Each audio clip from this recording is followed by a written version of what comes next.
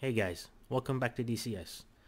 So today's video is going to be a very short tutorial on how to make a JTAC, the most simple, the most basic form of JTAC within DCS World. So with the introduction of the DCS F-18C Hornet and the AGM-65Es, I wanted to go ahead and create a JTAC, but I didn't know how. So I went on YouTube and I looked through some tutorials, and none of them were really that good. Most of them were talking about how to create a more complicated JTAC, something that requires modding and scripting and so on and so forth. So I will try and show you guys how to make the most basic form of JTAC, something that anyone with just DCS World can do. So it's not going to require any modding, any sort of scripting, nothing like that. So just the most basic form of JTAC. Now guys, the problem is that in DCS World there is no JTAC ground force like unit, so you cannot just like take a JTAC unit and put it down. You're going to have to take another ground unit and give it JTAC powers basically. So let's go ahead and show you how that's done. So over here I have a platoon of T-72s, 4 T-72s. So we're going to come over here, click this tank icon, right? And you're going to make sure that it's going to be on your country's side or on your coalition. Basically the JTAC has to be on the same coalition as you, the aircraft that you're flying. And you come down here to armor, and then you select the M2A2 Bradley. Now you could also select an M1 Abrams. You could some people select the tow equipped Humvee. Normally I go for the M2A2 Bradley. So let's go ahead and select that. Now as I said, there is no forward air controller or JTAC or the joint terminal attack controller unit per se. So you're going to have to choose something else and give it the powers of a JTAC. Now we went ahead and selected our Bradley. Now we come here to advanced waypoint action. Right, you can delete that. And then you click here, add. Perform task, start en route task.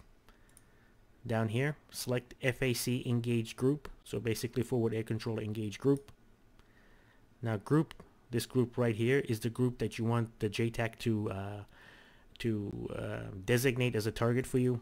So I'll go ahead and choose the T-72 platoon. Now guys, I've named this platoon T-72 platoon.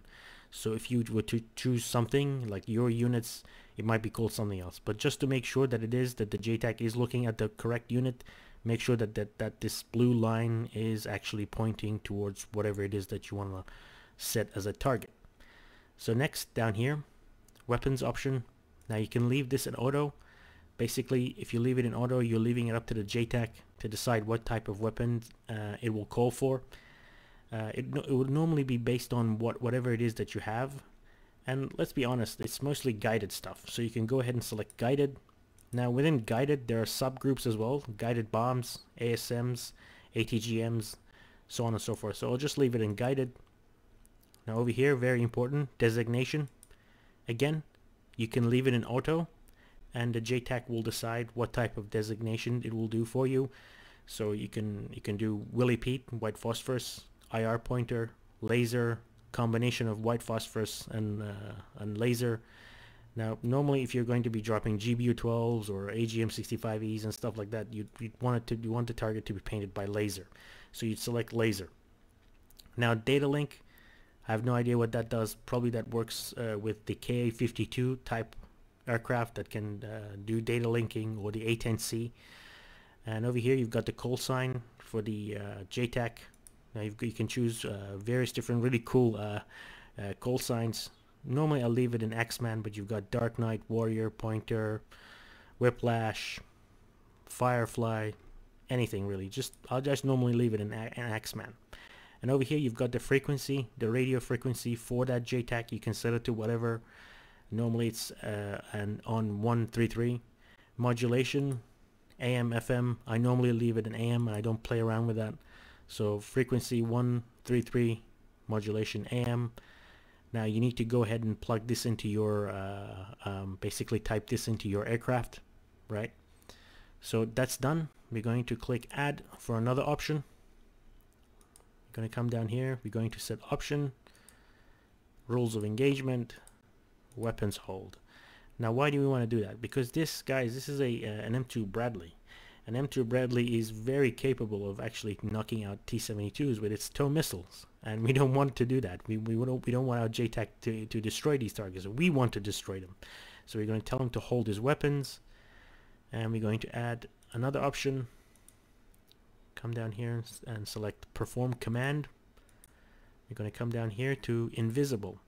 Now we don't want our Bradley to be visible to the enemy, to these guys or any other enemy unit out there.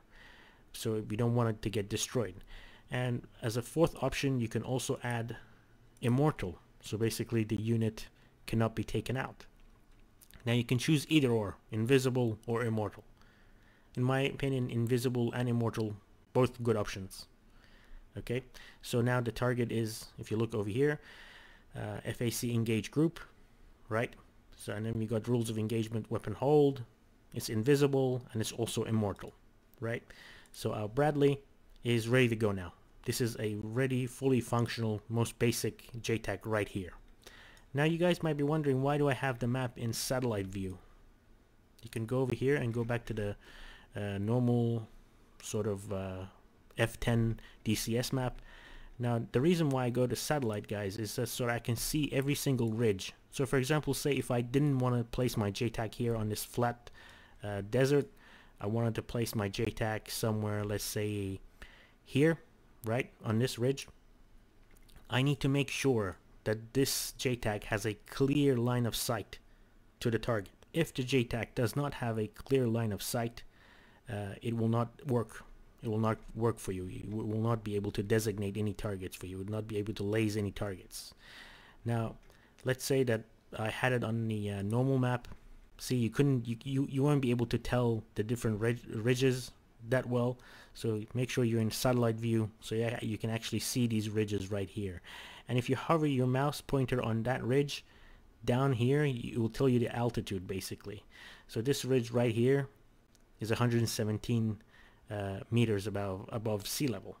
This ridge over here, 132, 146, and our JTAC is at 166. So he or she has a clear line of sight to the target over there. And also it's important to keep the targets within this yellow engagement circle for whatever it is that you decide to designate as a JTAC. Now sometimes it works even if they're outside this circle, but it's just safer to keep it that way. Now you guys might be asking, how come you cannot choose an infantry soldier as a JTAC? Now you can go ahead and do that, but however, the infantry soldiers at the moment in DCS don't work well as a JTAC. They will give you guidance, they will give you talk on, but they will not be able to laze for you.